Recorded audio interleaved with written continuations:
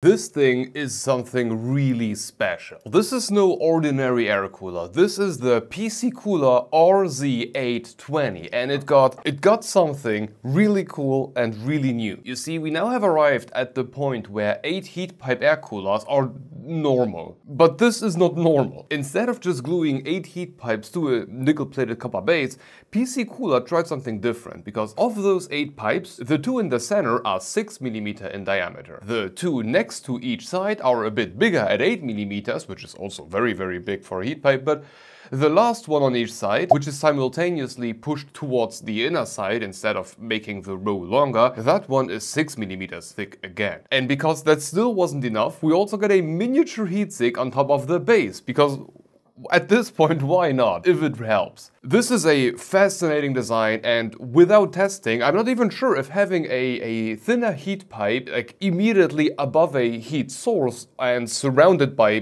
thicker heat pipes might not end up with a much better result than just stacking thick ones one next to the other. I mean, who knows? And we will find out, but before that, let's just quickly go over the cooler. As you might have already seen in the previous B-rolls, this is a big-ass black dual tower cooler. The top of it is closed off by a magnetically attached matte grayish, almost black plate, which also houses the very small amount of ARGB that comes with this cooler. 3-pin controllable, of course. The right heatsink is covered by the 120mm fan. This one is spinning at up to 2200 RPM and pushing up to 86.7 CFM at up to 3.2mm of H2O. After removing the top plate, we can pull out the 140mm fan. This one is spinning at up to 1500 RPM, pushing up to 71.9 CFM at up to 2.12mm of H2O. But because every spec seemed a bit too relaxed for them, they made this a 30mm thick fan. Both fans, of course, 4-pin PWM controllable, including a splitter to run everything on a single port. Standing on the table, this is a behemoth. It measures 165mm in height and 150mm in depth. So watch out for that. Also because I've got a few regular ATX motherboards that use that first PCIe slot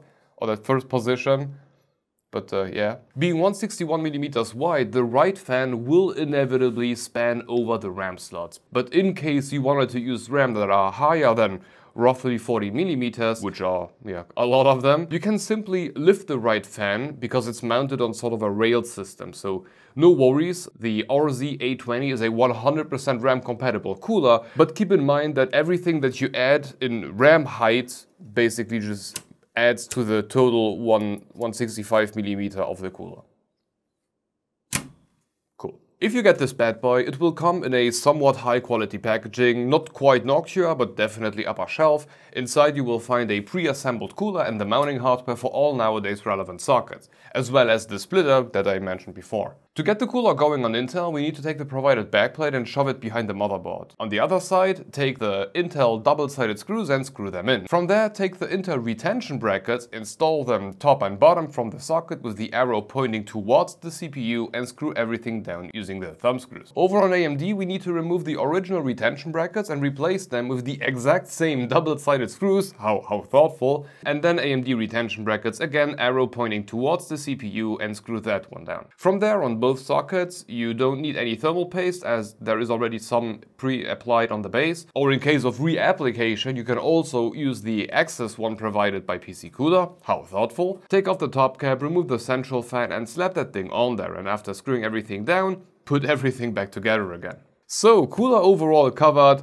Let's finally take a look if that 4 6mm and 4 8mm heat pipe design outperforms the competition. Starting off with Intel at 120 watts, aka gaming, barely doing something on the chip allows the RZ820 to cool down the 3900K to 31.3 degrees C above ambient, which is I had to double check that. Whilst doing very little, this somewhat unknown cooler actually made it to the peak of air coolers on Intel, outperforming everything else. The Ice Lead X7, Phantom Spirit, Corsair A115, Nokia NHD15 G2, everything lost. Mind you, from the group of very best coolers, the difference between the first and last is like barely 1 degree.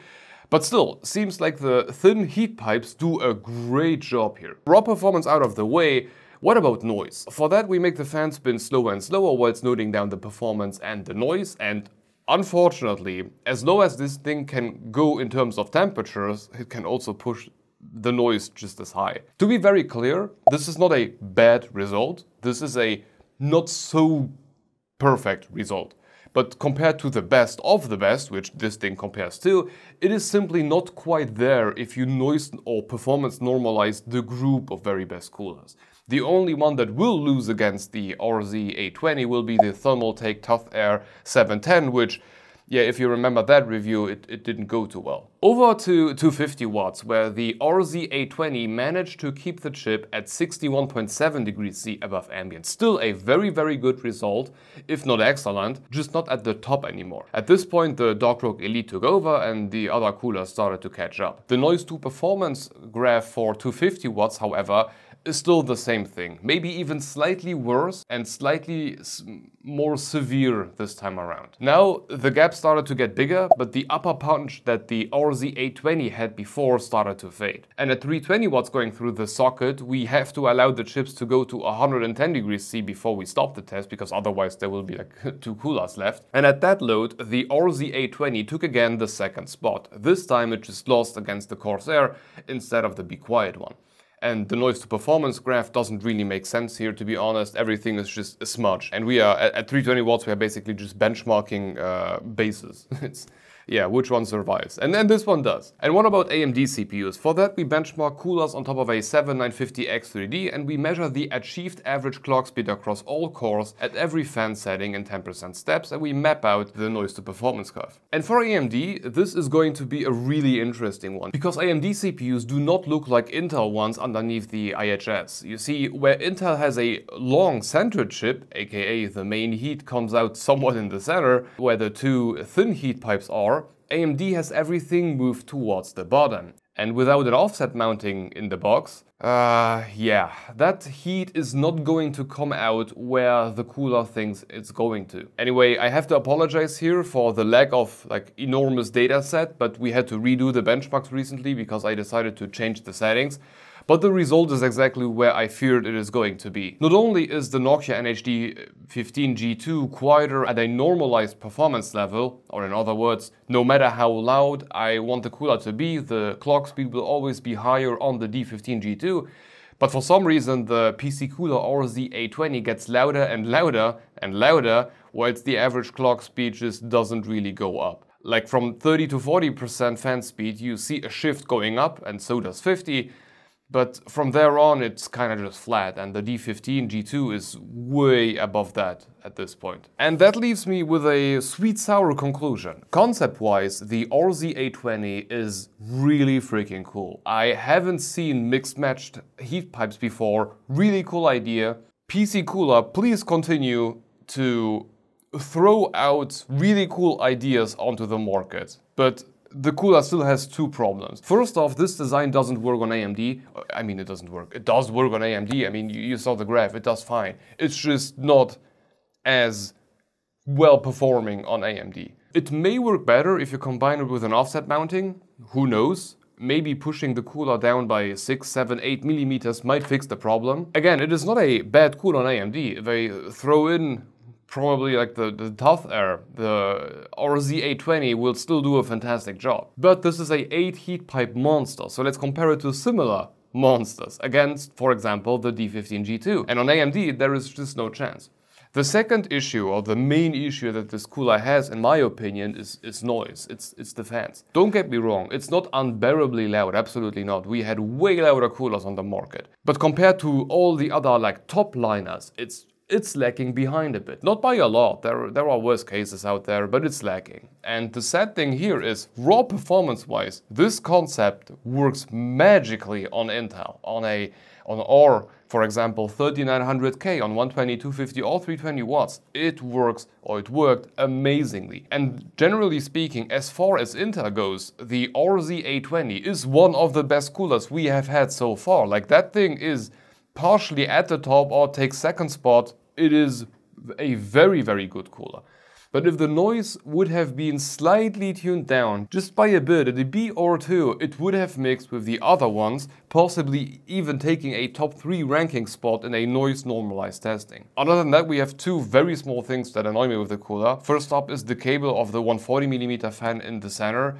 It likes to get caught in the fins. Incredibly annoying if you're trying to get it out or in. Making it longer, even if that makes the cable management after the fact a tiny bit harder, that could have solved the issues. We had multiple coolers that had a fan in the middle, and the longer the central cable is, the easier it is to somehow fill it in. And nothing about this is really upgradable or repairable. I haven't figured out until now how to take off the 120mm fan, and I still don't. I mean, I could rip it off, but I just don't want to do that, to be honest.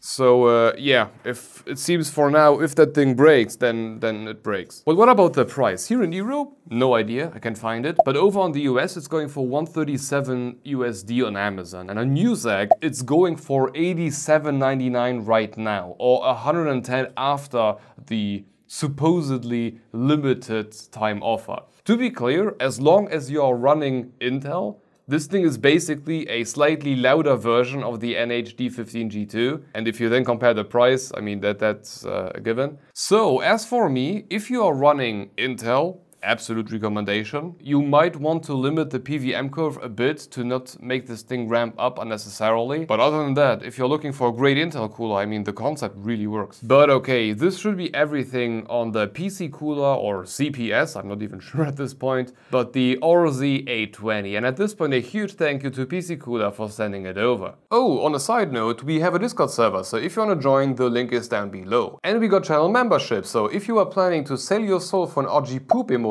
that's one way to go. But if not, I'm also releasing the content to all members 2 or 3 weeks in advance. Except for the NDA stuff, because, you know, I don't want to get sued. Additionally, you can rest assured that the income will not only keep the channel afloat, but will also serve to fund a research into how they came up with that 820. 8 heat pipes? Sure. But what does that 2 stand for? 8 pipes, 2 types, 0 thermal throttle? We need to find out. Anyway, thank you for watching, and if you want to continue, have a look at our take on the Nokia NH-D15G2. If noise is your main priority, maybe that one is for you. Thank you for watching and hope to see you in the next one. Bye bye.